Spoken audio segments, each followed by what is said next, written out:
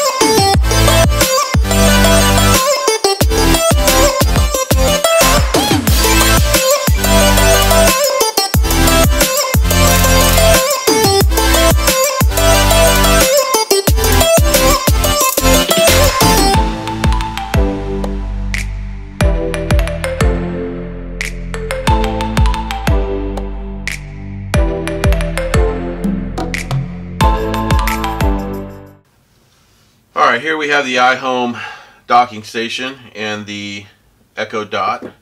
We are going to remove the back panel by simply pushing and opening up the back panel. As you can see, there is a input for the power adapter, and we have a 3.5mm jack that is going to plug into the back of the Echo Dot. Also supplied with the unit is a micro USB to USB cable, which we're going to plug into the Echo Dot along with the 3.5mm jack. We're going to slide the wires in through the hole, input the USB cable into the USB slot. Now here you have the AC adapter port for the power adapter. You have the 3.5mm audio jack that goes into the back of the Dot. Here you have the USB to micro USB charge cable to charge and to power the Echo Dot. And here we have a USB charge device port. So you can plug in a USB cable and the other end to your phone to charge your phone. So if you have this sitting on your nightstand, you have the use of your Echo Dot. You'll have the clock radio or the clock, and a charging station essentially for your phone. So let's go ahead and get it plugged in and check it out. There you have it, guys. This is the iHome model IAVS1. One thing I do notice is that it is a fingerprint magnet. I don't know if you can see that. Basically on the back here we have the backup battery compartment. Takes a Phillips screwdriver to remove that. You got 4 nice rubber pads down here to prevent any marring or scratching of any furniture. Alright, so let's go ahead and plug it in and see what happens.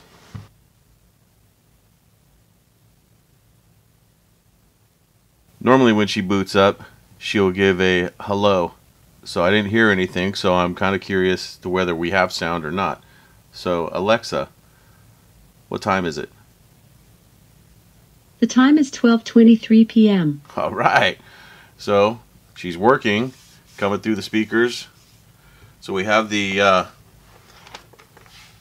clock down here that we need to set.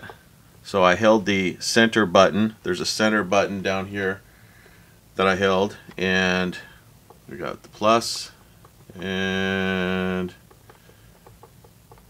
minus. Okay, so I see what's going on here. So we are currently sitting at about 12:24 p.m. That is correct. Alright, push the center button again, and we have the time set. And again, we have the display dimmer as you tap. And let's test it with the Amazon Echo or the Amazon Dot. Alexa, tell me a joke. Why shouldn't you tell a secret on a farm? Because the potatoes have eyes, the corn has ears, and the beanstalk. Okay. Alexa, play. Here's a station you might like, Tall Hardcastle, from Amazon Music.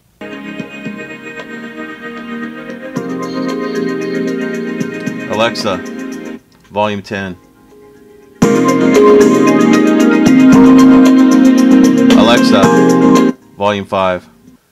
I have to say my final thoughts is that it sounds okay. It doesn't have the real deep bass as maybe something that you would pay quite a bit of money for, but for a clock, I mean, it looks like it was definitely made for the Dot. So it actually take a first generation or second generation Dot.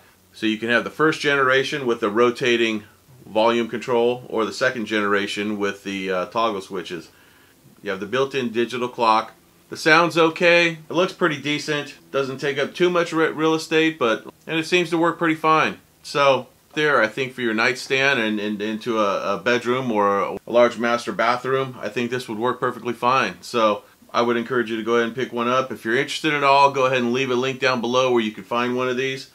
And yeah, I'll give it a thumbs up. So there you have it, guys. If you like this video, give us a thumbs up. If you're new to the channel, please hit that subscribe button. Also, don't forget to click on the notification bell to get all the future upcoming videos. Thank you very much for watching. We'll see you again next time. Peace out.